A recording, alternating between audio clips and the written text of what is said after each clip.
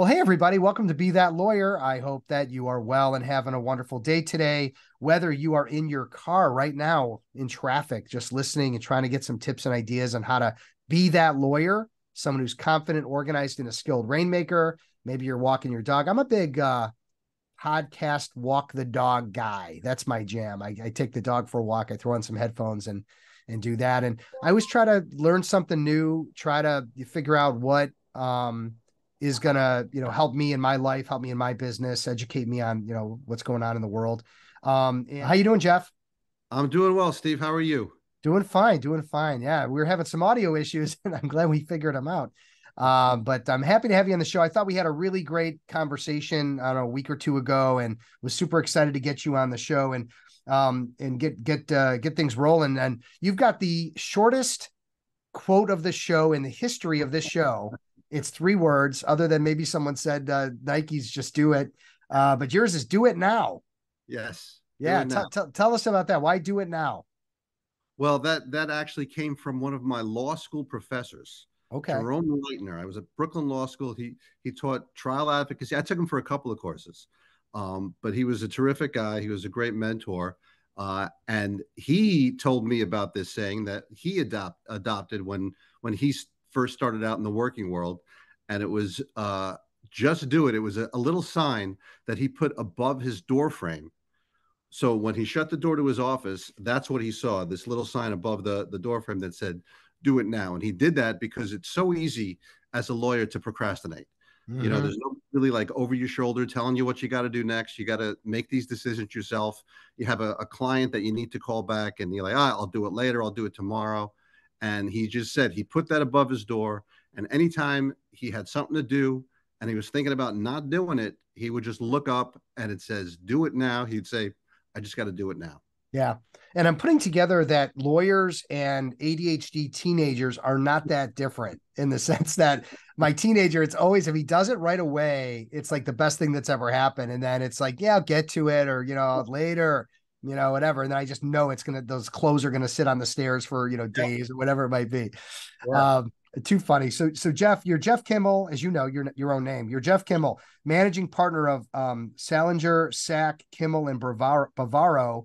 And I'd love for you guys to share, because the topic we're going to hit today is a really important one. It's really about how lawyers who move into management roles need to kind of really think about the hat that they're going to wear. And in many cases, they're wearing 10, 15, 20 different hats. It rarely works out with that. And we'll get into the weeds on that, but give us a little background, leading into your current role as the managing partner of your firm. Okay. Yeah, I did not become the managing partner voluntarily or willingly. It was not something I aspired to do when I was in law school and said, I want to, get a job one day and be the managing partner. I did not think that. I went to law school to become a trial lawyer. I did become a trial lawyer. I was in the DA's office first. I tried cases. And then I went into the civil world and I became a personal injury medical malpractice lawyer and I tried cases. And never did I think that I was going to become the managing partner of the firm. I just thought I was going to be a trial lawyer. Yeah. And, the circumstances where you want me to get into that, the circumstances that You led could to get it. into the circumstance. I'm wondering if that involves handcuffs or a straitjacket, but okay.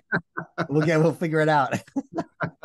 Well, the managing partner, when I was hired, I was a young guy, and the two partners were Salinger and Sack, and they're like my dad's age, so it was like going to work for my dad and my uncle. Yeah. And they were great guys. They had great reputations in the industry, and they'd been stalwarts in the New York personal injury world, and it was great. But as time went on, they got older, I got older, and I became partner. But they kept getting older, I kept getting older, and the managing partner, Bob Sack, passed away. Hmm. And at that time, it was the four of us: Joe Bavaro, who's my partner now, Marvin, and myself, and Bob. And Bob passed away. And so at that point, and the three of us, Marvin, Joe, and myself, we're all trial lawyers, and that's what we did. And so when he passed away, we sort of just looked at each other and said, okay. And we had a bookkeeper, we had an accountant, and we just said, you know what? Those people will take care of the finances. They can, manage that stuff. We'll just keep doing what we're doing. And we did that for about a year. And then, it I don't want to say exactly what happened, but the stuff hit the fan. Yeah, right. And yeah, I was like, wait, we haven't paid taxes? What do you mean? Yeah. So things happened, and I was by default nominated and elected to become the managing partner. I had a bit of a business background, which I hadn't utilized in 25 years, but the other two basically were incapable of managing their own finances, let alone the finances of the firm. Yeah. So by default, it became my job. Yeah. Uh, and I did ultimately embrace it. I'm now very happy that it happened. I'm sure, like everything else, it happened for a reason. And I've embraced the role, and it's what I do now every day, and I love it. Yeah. And that sounds like a be that lawyer tipping point, in the sense that not all tipping points happen by choice. Sometimes they happen, by accident, and we have to kind of roll with them. And that sort of then defines who we become, or how we, me being, I was in a plane crash when I was in my 20s. I met a coach when I was in my 30s. Things that happen that you don't realize are going to happen, and they change the course. So really, really cool there. So I know, working with tons of managing partners every day, every week, what a lot of their challenges are. What were some of the challenges that you found you were having entering into that role? Well, first, understanding the business and how it was run. I just took for granted that the managing partner dealt with all these financial issues and made these financial decisions. And I didn't know what the expenses of the firm really were. I didn't know what the payroll was. I didn't even know how I got paid. I just knew that the money ended up in my bank account. I didn't really care much about everybody else. I'm like, Yeah. oh, so I knew nothing about the business of the firm, insurance that we had, the Yeah. rent that we paid, all these things I had no idea. Also, the money that gets dispersed from us. That's the biggest part of my job now. We are a personal injury firm, so we get checks from insurance companies on settlements, but then that money has to be dispersed the right way. Yes. Yes. And we have referring attorneys that are entitled to a piece of the legal fee, and everybody has a different arrangement, and every case has a different set of characters, and plaintiffs are promised certain money, and we have to pay back liens, and we have expenses and all. So it's actually, this is a weekly thing I do with the checks that come in one week. When the checks clear, I have to now disperse them the right way.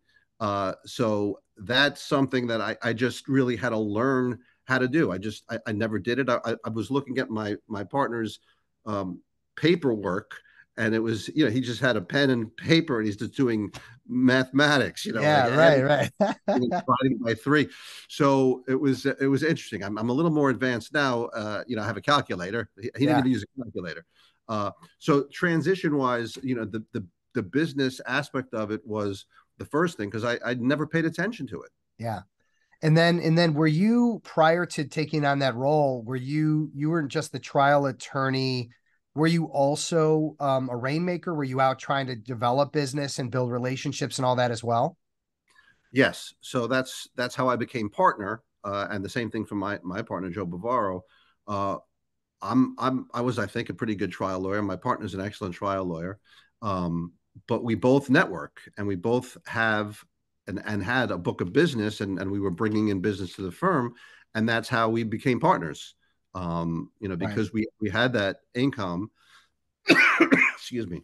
So yeah, we both, and my partner is a natural networker. He's a great golfer, and he does those kinds of things. And yeah, so I was responsible for bringing in a lot of the work as well as doing the trials. Yeah.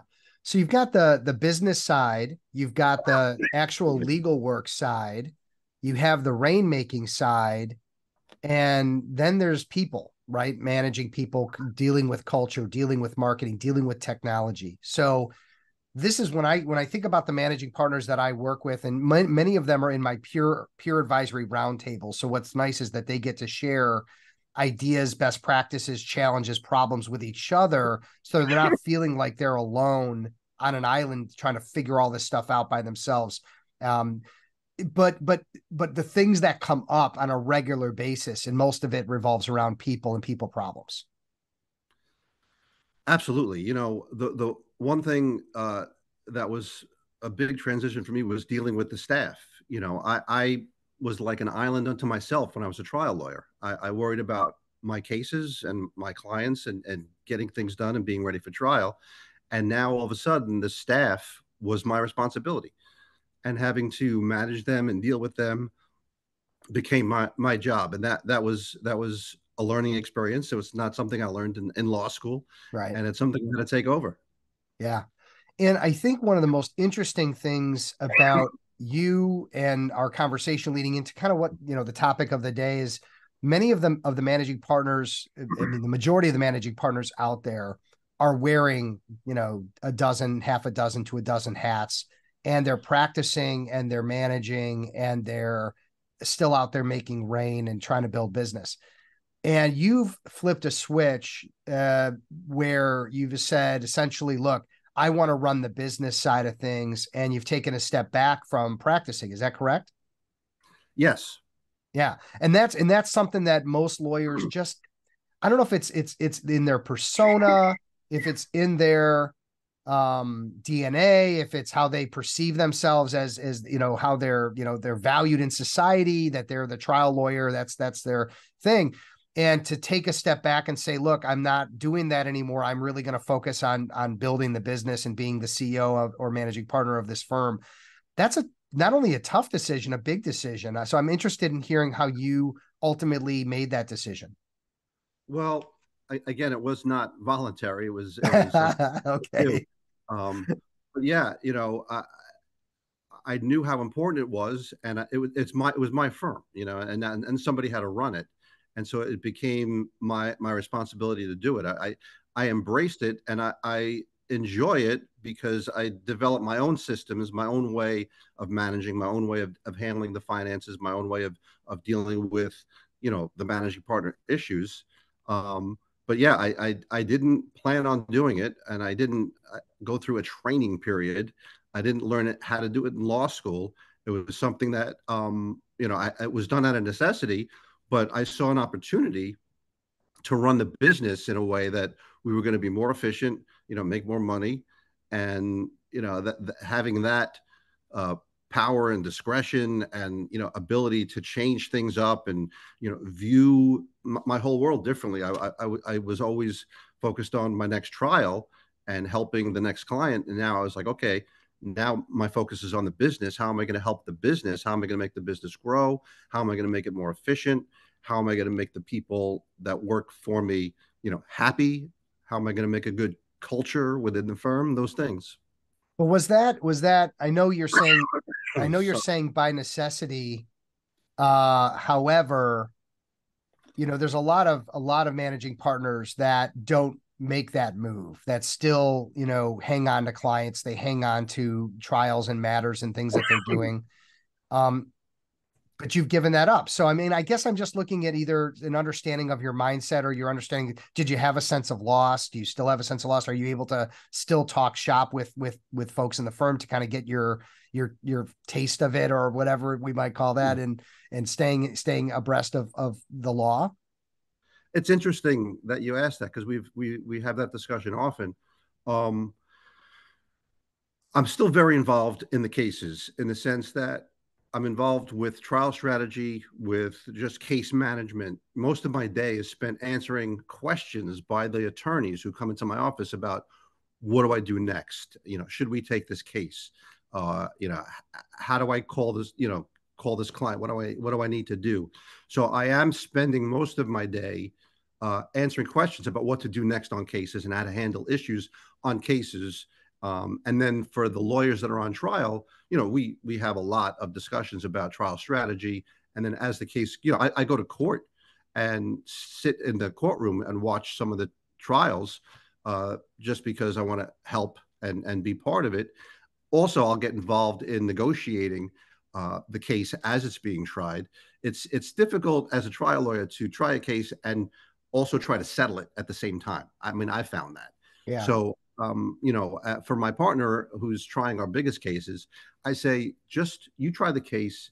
I'll sit in the courtroom whenever they want to talk money. they can talk to me. You just worry about trying the case. You worry about the next witness you're going to call. You worry about the evidence that needs to go in. So as much as my responsibility is to the business end of things, I still am very involved in the trial work and the personal injury, the medical malpractice stuff that's going on. I don't have a caseload. I'm Yeah. not managing cases. I'm not Right. talking Right. to clients on a daily basis. I'm really Yeah. not. I delegate all that. That was a skill we can talk about that I needed to learn. Yeah, that's a big one, man. That Yeah, is top of the list, that the ability to delegate and to disconnect, and people. And then the argument, listen to this argument. You tell me if this affected you. Hey, I want you, Jeff. You're the lawyer that was referred to me. You're the lawyer that comes highly recommended. I want you. How are you then managing that expectation of the business that was coming in for you and being able to hand it off without losing that business? well, that's a great question. It's a real issue that came up a lot more in the beginning because I left clients when I became the managing partner. Mm-hmm. Uh, but still to this day, people are referred, like you say, referred to me. The referring attorneys say, call the firm. Here's the number, but you have to talk to Jeff. You must talk to Jeff. So how do I handle it? I'm honest with the people. I say it's my firm. I'm going to be involved, but what I tell them is that we have a team of lawyers and staff working on your case, and they'll be handling most of the day-to-day stuff. But any major decision that needs to be made on your case, I will be involved with. And what I personally do is I give every client that I deal with, I give them my cell phone number. And I say, you can call me anytime, you can text me anytime. Here's my number. And they all appreciate that. Yeah. And nobody abuses it. It's a good practice. It's very comforting when I give them my cell phone number. So I do stay involved, but I am upfront in telling them that there's a team of lawyers and staff who will be doing the day-to-day, that will be working on your case, but I'm always here and you could always talk to me. Yeah. And there's an absolute disconnect for many lawyers on how to do that, right? I know you had to kind of figure it out, but I'm, in the trenches listening to this, and the team approach is a very effective way to, let them know, look, like a team, I'm the coach, I'm the quarterback. I have this great team around me. You don't want me, you want the team, and I'll Right. still stay involved as from a strategic standpoint. And again, when you say, they can reach you if they need, and giving them that comfort, you're not going to lose the business to someone else because you're not trying the case when you have that approach. I think that's really, really wise, Jeff, that you take that approach. And I'm glad that you figured that out, because some lawyers just, they don't do that, and they just stay in the trenches Right. because they haven't figured out that transition yet. Yeah, yeah. And so just to add to that point, we have lawyers who come and go. There's some turnover, and it's a thing when a lawyer leaves for whatever reason, that the caseload for that lawyer gets transitioned to another lawyer. Now for us, the firm and the lawyers and the team, it's like, okay, the Smith case, that's not your team, it's now going to be this team, and we're done. Now to the client, that is a monumental event. Yeah, And for sure. this is their case. This is their only case. It's a catastrophic event. So, making that transition and telling them that now you have a new lawyer, we now have a whole new protocol about managing that, and the communication that needs to go into it, and the verbiage that we use when we inform the client that there's a new team that's working, or someone else is Yeah. joining the team. It's a very sensitive thing for clients to hear, and you have to treat that with kid gloves. Give me a sliver of that language. I'm just curious. I know I hope it's not your secret sauce, but I think it's important for lawyers to know, similarly to how you transition the leads that you get coming in to your team, also when you have to take over for someone else. What's kind of the Right. one or two sentence language that you use to help people understand that they're going to be okay? Yeah, so we hired a new associate, and we're giving her a bunch of cases. So we're taking them from one lawyer and transitioning to the next, and she's going to have a caseload. We're shifting 20 cases to her over the next 2 months. So how do we do that? Well, we bring the client in, or we set up a conference call. Ideally, we do this in person because it's a big deal. Mm-hmm. We basically say it's going from Jared's case to Brooke's case, right? So, but we tell the client that Jared's, you love Jared. He's been your attorney, for the last 2 years.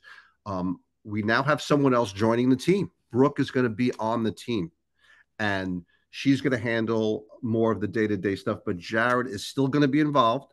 You can always call Jared, but Brooke and her paralegal are going to be doing more day-to-day stuff. So you'll be hearing from them, and when you call, you'll probably be transferred to them. But if at any time you want to speak with Jared, he's available.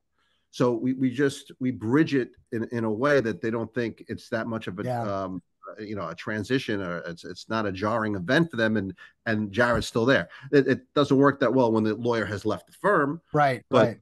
this actually just happened last week. We had a meeting about how we're going to handle it, and it's not just the lawyers, by the way. Everybody on the team has to know this is going on, including the receptionist. You think, oh, the receptionist, she's not involved or he's not involved in anything. What's going to happen is the attorney's going to call, the client's going to call, and the receptionist takes the call, and the receptionist doesn't know much about the cases or whatnot. And the client's going to say, oh, it's Mr. Smith. I'm calling to talk to Jared. And then the receptionist is going to look at the computer and say, oh, no, that case is Brooke's now. I'll transfer you to Brooke. Well, yeah, right. That problem right there. If that's how the client finds out that her case has been transferred to another lawyer, then you failed. Yeah, no doubt. The attorney. So it's that sensitivity to the needs and the mental psyche of your clients that needs to be upfront and dealt with from the beginning, and it's got to encompass everybody within the firm who's going to be involved in that process. Yeah. And I'm assuming if the lawyer leaves the firm and is now not in contact with the clients at all, then the language has to shift to maybe again back to the team. We're up to speed on this. We know every aspect of the case, and Brooke's going to be the one helping you. But let's meet and talk about it, whatever that might be. And again, that's the hope that they follow suit. Yeah, it's a lot harder when we say the attorney's no longer with us. That for whatever reason they're now pursuing other things. And the client has to just accept that. It's a harder sell, but that's the reality. Yeah. No, and then again, you got to roll with it, and but to your point, you have to be prepared with some approach and language and way of handling it so that it's not just a winging it type of situation where it could go south real fast. Yeah, I mean, I literally had I called everybody into the conference room and said, okay, this is a big deal. We're transferring 20 cases from Jared to Brooke. Everybody's going to know what's going on. Yeah. Because if there's one breakdown, that's what's going to get to the client. It's got to be a smooth process with protocols. And that's what I'm trying to instill. And that's what, as managing partner, that's what I'm trying to do is be consistent and give them guidance and guidelines about how to handle situations. So there's uniformity. Does it always work? No. But something like that needs, clarity and protocol and uniformity. Yeah.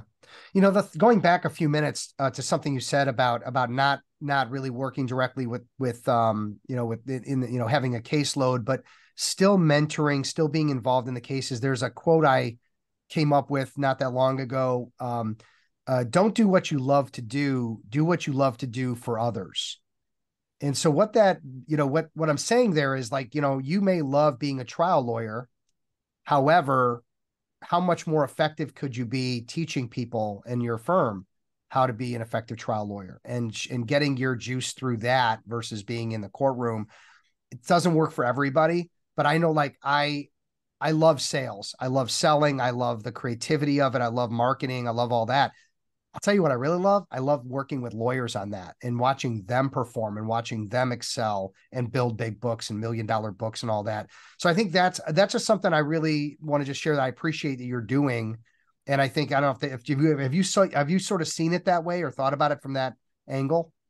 Oh yeah, for sure. And what I try and do when anyone comes into my office with a question, especially if it's a staff person, not a lawyer, mm-hmm. I try not to just answer the question to get them out of my office. I really try to give them perspective into how this question fits in to the case and where it fits into the case and how it's relevant to the case. So they understand the importance of it and how it affects the client and stuff like that. And it's not just for lawyers, it's for the staff. Because I feel like if the staff knows how important, a specific thing is, and why it's going on. And, I'll give you an example. So if someone comes in and says, oh, we call them IMEs. It's a physical that's done by the other side. The insurance company gets to examine the client. Of course, they hire doctors that say that the person's not injured and all that stuff. And they come in and testify at the trial that the injury is not as bad as you think. But when someone comes in, just last week, I had a paralegal come in and say, "Oh, we're just going to adjourn the exam because of whatever reason." I said, we really shouldn't, because we really should insist on having it go forward, because this is important and we want to get it done. We don't want to delay the case. I said, "But do you understand what's going on?" And I explained to her how the defense physical fits into the case, and why it's important, and sort of what I just told you, what it means, and how it's used at trial. Because I feel like when someone has the perspective of how their specific task, which if they don't try cases, they don't know really how it fits in.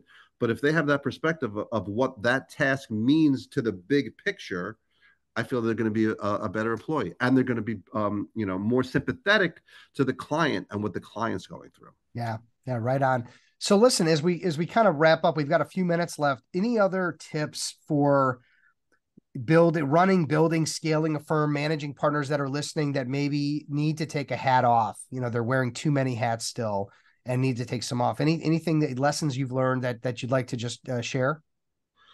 Sure. Well, the latest for us, when you talk about scaling, we of course we're always looking to make more money and to grow. But the way we've decided now to grow, and COVID actually affected this a lot, is to shrink and not grow, in the sense that instead of just taking, and I can go through, years ago, we had certain experiences hiring people, taking over their practice and having them join the firm and merge with our firm and these kinds of things.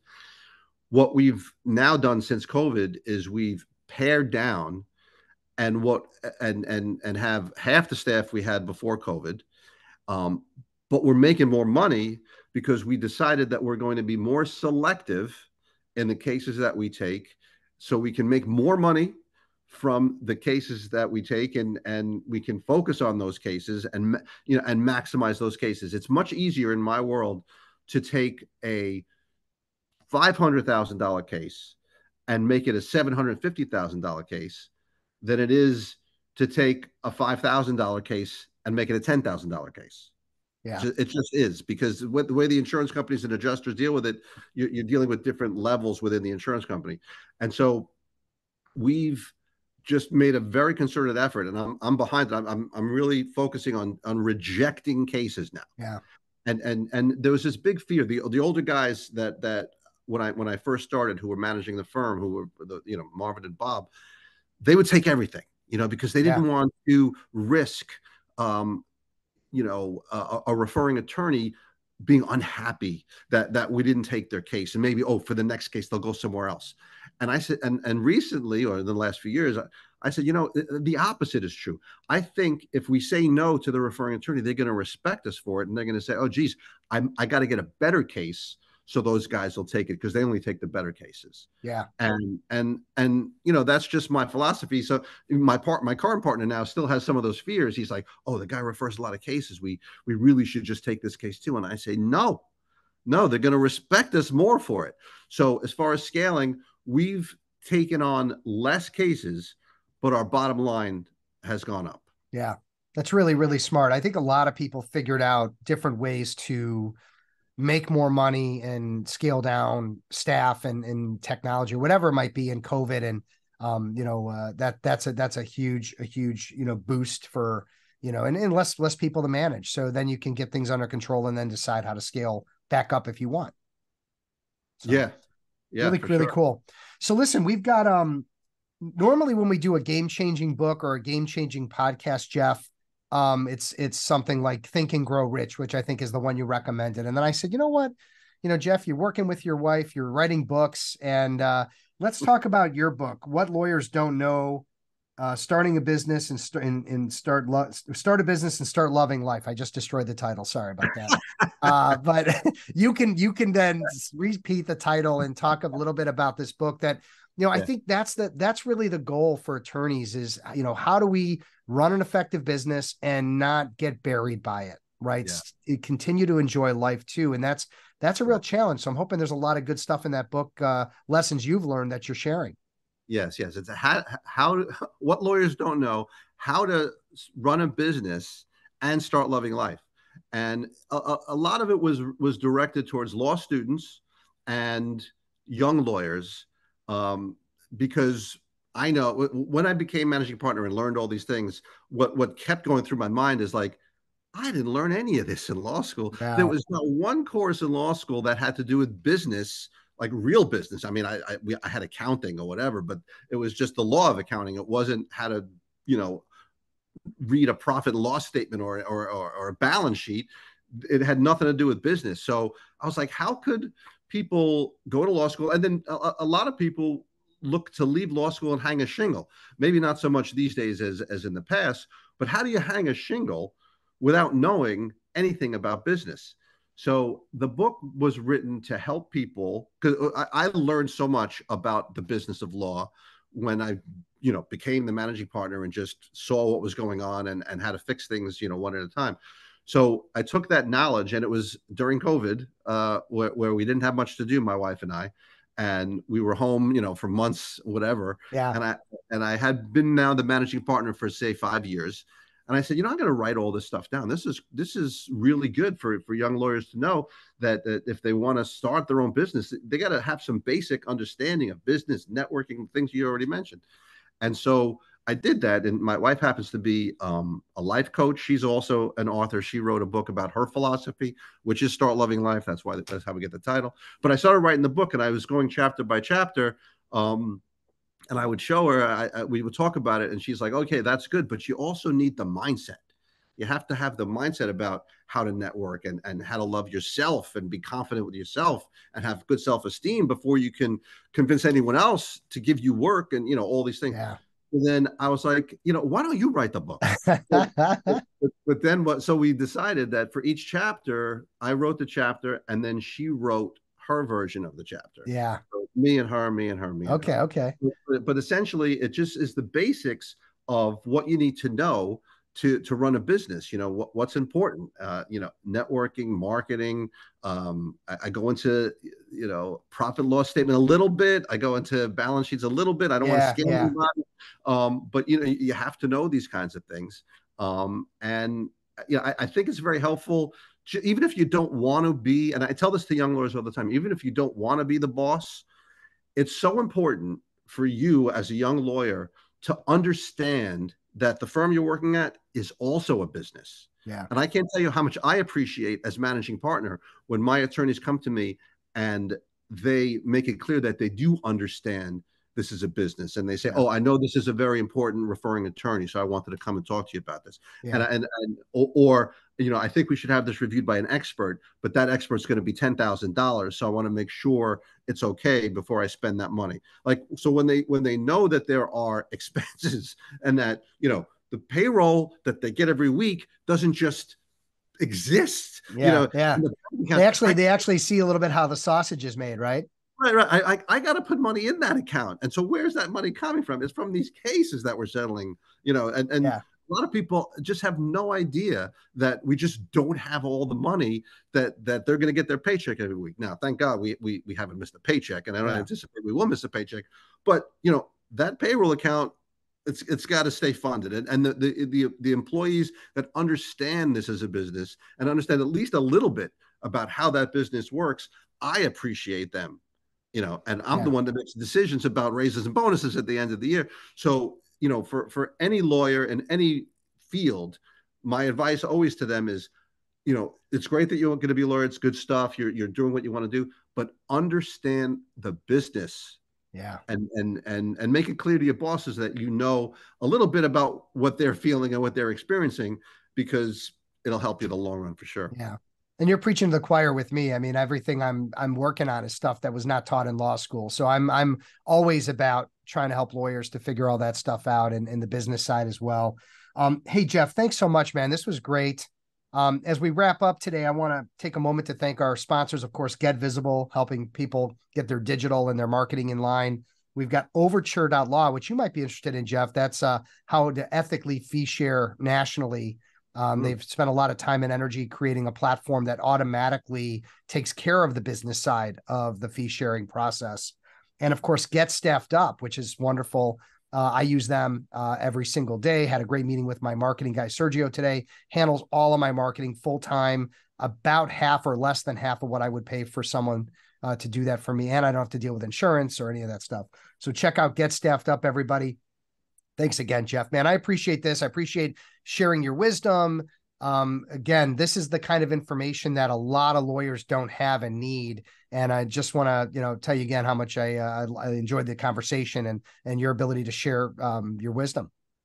Thanks so much, Steve. I had a great time. It was awesome. Yeah. And for you guys listening, again, driving in your car, walking your dog, whatever you're doing, these are things that may not impact you necessarily today, but they may impact you in the future. And so really take heed and become a student of the game of law, the business of law, and it'll help you to be that lawyer, someone who's confident, organized, and a skilled rainmaker. Do you like how I threw that in there, Jeff? Not too bad, right? I always work my way right into it at the end. And listen, everybody, take care, be safe, be well.